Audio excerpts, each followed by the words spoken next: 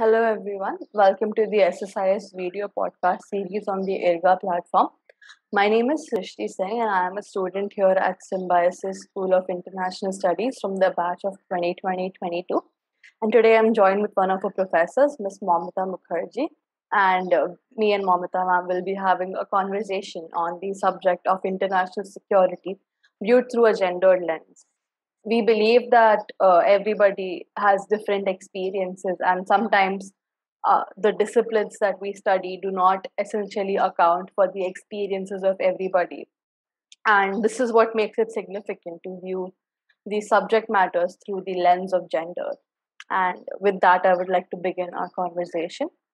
Good morning, ma'am. Thank you so much for joining me in this conversation about this really significant topic. So, I want to start off by asking you the very basic question of how exactly would you explain the concept of international security? Right. Thank you, Shrishti, for the question. At the outset, let me clarify that, when we talk about international security, which is a very broad concept with many layers, we often forget to, relate it to national security as well. And I think we all know that, internal threats or a state of unrest in a country does have spillover effects, and it directly or indirectly affects its neighboring countries and international security at large. So while the emphasis is on states strengthening borders and almost making them impenetrable, which is what international security, actually the main crux of international security, is all about. But on the other side, we have also come across past events and even current events with the pandemic, how these borders can be very porous. So national security, we see, is invariably linked to international security, and it mandates a critical assessment of both, internal and external security threats, and pushes the need for, national security commitments and even multilateral arrangements, for that matter, in preventing and mitigating any threats to international peace. Uh, However, since your question is mainly pointed at how I understand the concept of international security, uh, I think it is important for us to, kind of separate the theoretical vocabulary in the field of international relations, which is mainly focused on hard security, rather than soft security issues. To simplify what I mean by hard security and what is the standard meaning of hard security, well, it mainly refers to traditional military priorities of individual states or groups of states. And here you will notice that there is an apparent omission of the soft security angle in the broader discourse of international security. And this, you see, in many ways is very problematic. While it's true, that the dividing lines between hard and soft security is rapidly dissolving, more so after the Cold War, and there is a renewed awareness in the international community about highlighting soft security issues. I could give you the example of, say, environmental security threats. There are a lot of deliberations going on environmental security issues in the last few decades. But again, if we were to draw, a comparative on states' political and economic commitments to traditional security issues versus, say, non-traditional security issues, I think we would know for ourselves who the clear winner is. So what I'm really trying to say is that, by effectively identifying security from the traditional lens and making the concept more state-centric and limited in a way, there is a clear diversion, from understanding how individuals perceive and experience security. If we are to really dissect the idea of security and separate it to understand, how the state defines the idea or the notion of security versus how an individual does, you will come across two very contrasting angles. I think it is very important to ask the question here that who is security for? If you come across personal accounts in gray literature, you will find that even in a state which offers the necessary military and so-called security establishments, the shared or individual understanding of security is very different. The experiences of, say, insecurity continue to persist, and I think you and I will agree that even us as women, rather, we have different identification of what we perceive as security and how safe and protected we feel, our experiences will rather be very different. This right here is the catch, and this is why I think that a lot will come to perspective if we move away from the orthodox understanding of security and ask ourselves how safe and protected we feel in a state, and to really extend this individual understanding of ours to a bigger concept of international security. And I think when we do that, that is when we will encounter some very intriguing perspectives, which will give us a better nuanced understanding of what international security is all about and who it is really meant for. Ma'am, that was a very well put answer. And when you were giving that answer, you briefly touched upon individual understanding of security as well as the concept of soft security. So that brings me to my next question, which is why do we need to approach international security through a gendered lens? Right, Shrishti. You see, again, the problem with the traditional doctrine of security is that it is very masculine in its approach. The masculinization of security, if I may call it again, stems from many factors. But a particular one I would really like to focus on is the common myth that men are normally at the suffering end during armed conflicts and wars.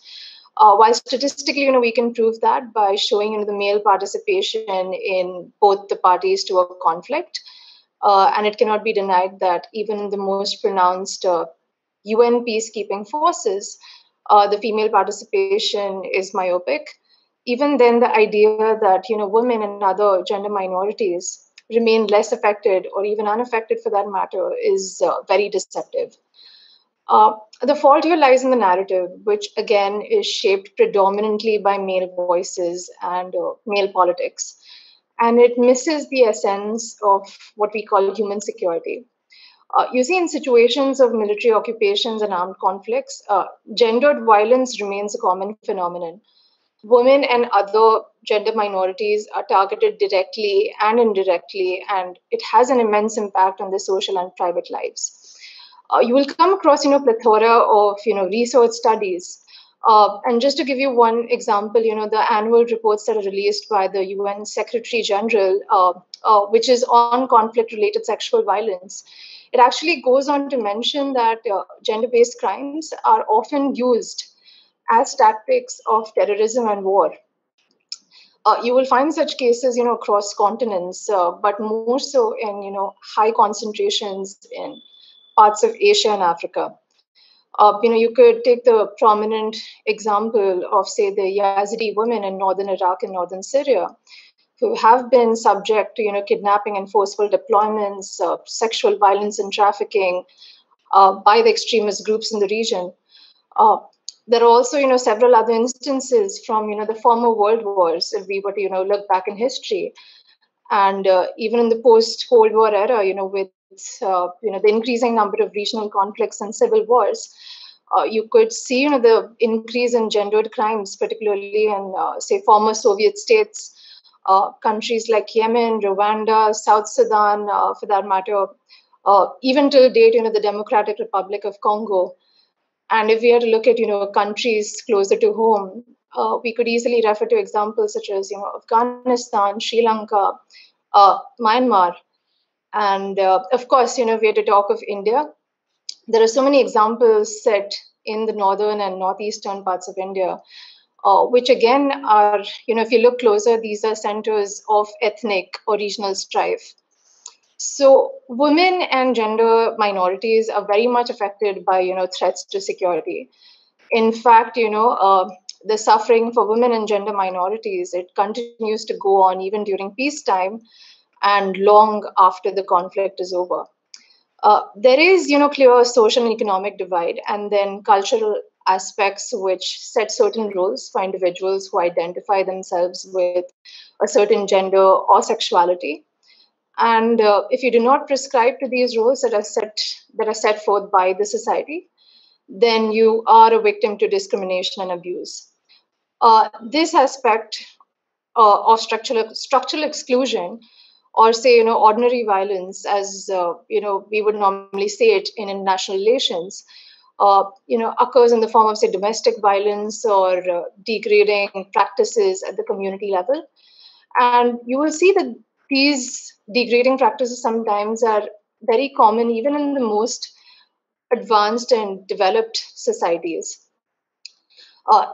These practices actually keep women and gender minorities from accessing basic services required to build on their agency. This starts with something as fundamental as, say, health, education, and employment, and goes on to, extend to aspects of, say, freedom to participate and express in political and social spheres. However, going back to what I said about human security, I think it is important for us to remember that the term human, when we refer to the term human, we normally use it as a substitute for the word woman, but that's not the case. The term human is gender neutral, and I think it's very important for us to remember that. Uh, so it refers, equally to all gender identities, and therefore it is, equally important for us to highlight issues of gendered crimes against men.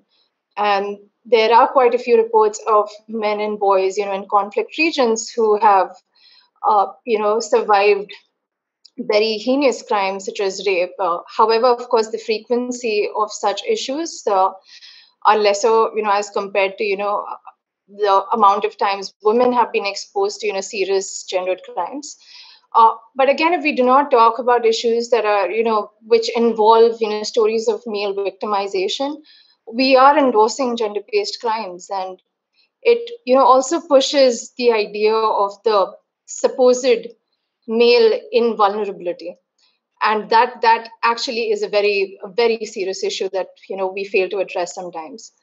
So yes, getting back to your question, the gender aspect of security does become very important.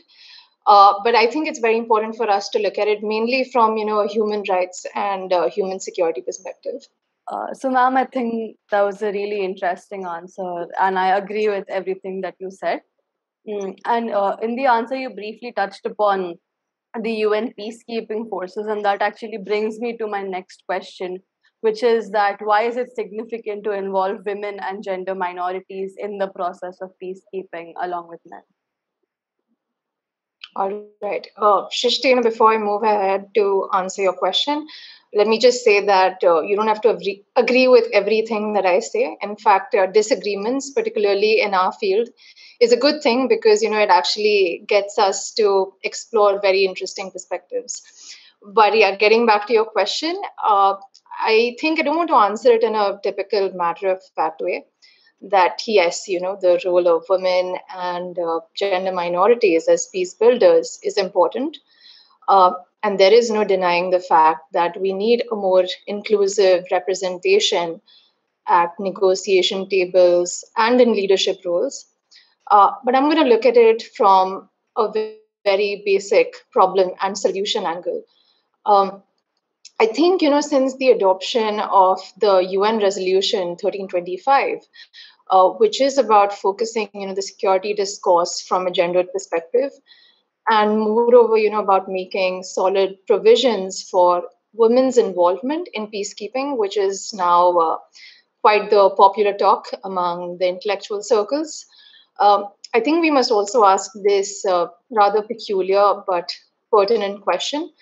That is, what will women and gender minorities gain from, being involved in this process? I mean, we're all asking the question that should women be involved? And to think of it, I think the answer is quite straightforward. But I think what I'm curious to know is there really light at the end of the tunnel? The deal is quite simple, you see, that if you want an effective solution to your problem, you will try to make inroads to, the decision making and solution process. And if you rely on a third party to dispense justice for you, it is all going to be, very surface level, because again, your voice is not involved. But you will see that, even in societies where, women are conditioned culturally and socially, kind of to uh, keep away from, so certain spheres of decision making. There are still women who, who are taking all of these risks, and they're not, taking the roadblocks very seriously, and they are taking, initiatives to really bring about change, even when there is, a downpour of daunting threats coming from, the so-called patriarchal moral police or extremist groups in some states. So what I'm trying to say is that you will see a trend where women and gender minorities are effectively, trying to be a part of this process of expression and decision making. But there are, see, normative and structural imbalances that are not allowing the process to take place in its entirety.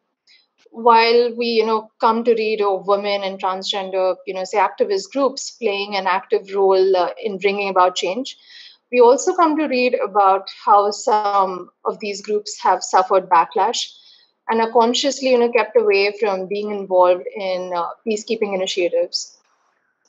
Let me give you, a recent example from this year, actually, early January this year, of the coordinated attacks on women reporters in Afghanistan by an extremist group. Now, you see, these journalists were assassinated for two reasons. First, because they were women and employed, and second, uh, because they worked in a field where they could voice their opinions. Uh, you will come across, interesting examples of women protecting their communities. Even say in India, I could give you the example of the Myra Paibi group, which is a mother's group from Manipur. So Myra Paibi, if I'm to translate it, it basically means women torch bearers. And this mothers group is actively involved in advocating for peace in the region since the insurgency. But still there are some anecdotal references where the women have gone on to state that their contribution, as peace builders, is not appropriately acknowledged even within their households. So men within the household do not really recognize their efforts. So kind of recognizing their efforts in government peacemaking negotiation tables becomes much more difficult. So we need to focus on a starting point, which is to make structural changes in systems and institutions that directly or indirectly affect both men and women. And over here we're talking about, say, faith-based organizations, schools, and institutions of education. And it is essential that we first address the process of structural exclusion, and we could do this through multi-stakeholder partnerships. And this is again where the role of civil society becomes very important.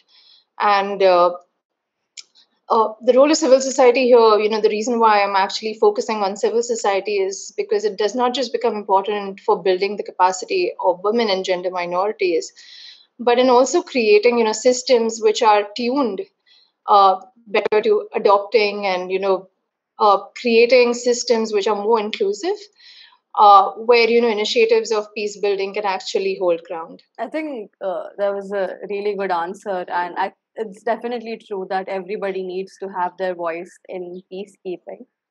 So I would like to move on to the next question, which is that is there a need for cultural relativism when it comes to gendered international security? Okay. And now the thing with cultural relativism and universalism is that it has occupied, a space of controversy for a very long time. You see, when we talk of cultural relativism, we're basically referring to certain meanings that are attached to norms and practices that are prevalent in a society. I mean, if we analyze the understanding of what it means to be masculine and feminine across cultures, you will observe substantial differences in the understanding of what each one stands for. Now, the problem is who decides and checks on what can be acceptable and considered progressive, while what could be considered regressive. While, of course, the grounds of universalism is mostly criticized by cultural relativists on the virtue of it being adopted, from Western philosophy. But again, this so-called Western or liberal philosophy, which is often construed as fashionably dictating what is best for the developing world. Uh, so, that is, one of the main criticisms by cultural relativists. But, there needs to be some kind of an arrangement where there is universal application for some basic human rights. And gender sensitive principles should, fall under this basic human rights framework. So, to legitimize and institutionalize certain gendered norms, a standard universal set of principles will be more helpful, I feel, in creating, a sort of normative global pressure in which individual states cannot simply choose to abstain from their commitment to a gendered approach in security and policy formulation. So yes, I do feel that we need to adopt a more universal approach if we are to look at the inclusion of gender and security, and to adopt a very a very gendered approach in understanding soft security issues. That was a really interesting answer, ma'am. And with that, I would now like to come to the final question. So, while answering my questions, you did briefly touch upon India, but I would like to know from you more in depth what do you think about India in terms of a gendered international security? Like, how do you think India is doing in this regard? Right. I feel gender is still not accorded the weight it deserves in policy decisions, not just in India, but in most countries.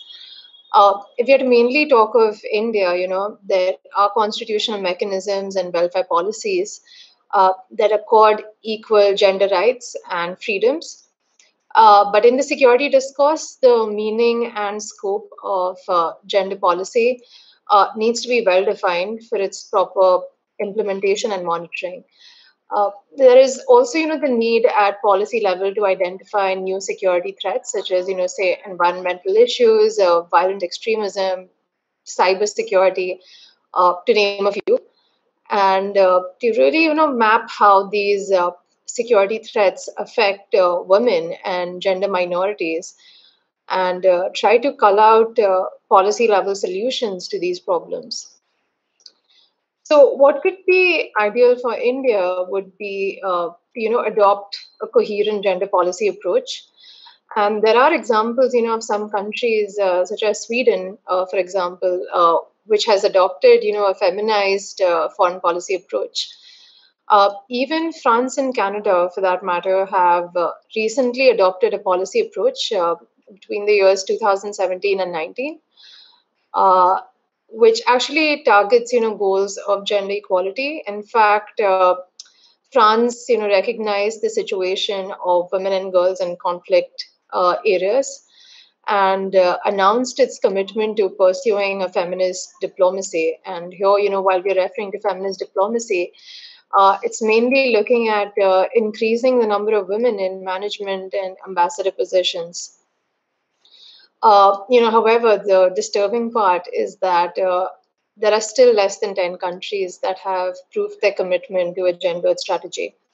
So, going forward, we need to focus on increasing women and gender minorities' participation in leadership roles and decision making bodies. That is very crucial. And governments must over here also navigate the prospect of working with women activists and civil society groups in developing gender balanced peace proposals, which could be a better way ahead in conflict prevention and reconciliation. We have several examples of female grassroots movements and activism in India. I could give you an example of, say, back in the 1970s, 1973, the leadership of Gaura Devi in the small village of Reni in Uttarakhand, who led, the Chipko movement, which is actually looked at as a very classic example of women participating in an issue of environmental security. Or you also have the example of Medha Patkar, who led the Narmada Bachao Andolan, which worked on development related issues and human rights. Uh, Again, if we are to look at recent examples, I could state one from this year, which is of the farmers' protests, where almost 50,000 women farmers joined their male counterparts and participated in the protests. Yet, the irony of the situation is that the contribution of women in farming is not acknowledged and almost invisibilized, to the extent that farming again becomes some kind of a masculine industry and masculine problem. So, what we need to do is recognize and kind of validate these events of activism at the informal level and bring them, to the formal negotiation process. We do need to, adopt a blended approach whereby we focus on grassroots institutions and agencies of governance to really work together and bring about a substantive change in a culturally and socially diverse country like ours. I think that is a better way ahead. On a side note, just to mention briefly about the pandemic and how it exposed our inability to tackle many issues of ordinary violence that actually worsened during the nationwide lockdowns. But on the other side, we could also see how countries with female leadership were better equipped in getting the situation of the pandemic under control. So to conclude, I would say that the Indian government is making progress in terms of its girl child education initiatives, or even if we say, we look at training and employment initiatives taken up by the government, you could refer to, examples of, women's participation in Skill India initiatives, the STEP, Mahila, eHeart, or you could also look at, a very microscopic angle of, seeing how a massive project like the Swachh Bharat Abhiyan has been addressing, the problem of toilet insecurity. Again, something that is not discussed much, but toilet insecurity in rural parts of India is actually a very important security issue that women have faced for a very long time. So there are projects that are happening. Of course, what we need to look at it is how we could integrate these projects happening separately, and try to kind of cull out the policy outcomes from these projects and schemes and see how we could incorporate these together in a gendered approach or a gendered policy for security. Also, with the ongoing 2030 development agenda of the UN on the Sustainable Development Goals, the Niti Aayog of India is also working closely with civil society groups in achieving targets set under SDG 5, which is gender equality. So issues of caste and gender, economic discrimination, and accessibility are slowly being addressed through various projects. But again, like I mentioned earlier, and I reiterate again, that we need to, if we have to really consider a security policy standpoint, we need a solid plan to formally incorporate an equitable gender representation. And I seriously believe that we are on the road to achieve that in the decades to come. So, thank you so much, ma'am. I think with that answer, we can wrap up the discussion. And I think it was a really interesting conversation that we had, and it definitely made me think a lot more on this subject. And I will definitely be going back to look more into it. And I would also like to mention that I think the IRGA platform is a really good platform to have conversations of this sort, where we bring in people from different fields with different voices and different experiences of their own, and we bring them together and inculcate their experiences on this platform. And I think that's a really good way to have such conversations, and we should definitely have more conversations like this in the future. So, thank you so much for doing this with me. Thank you, Shrishti. Thank you once again for organizing this podcast. And I absolutely agree that we do need to have more such discussions, and I'm sure we'll come across very interesting perspectives down the line. Thank you, Shrishti. Thank you, ma'am.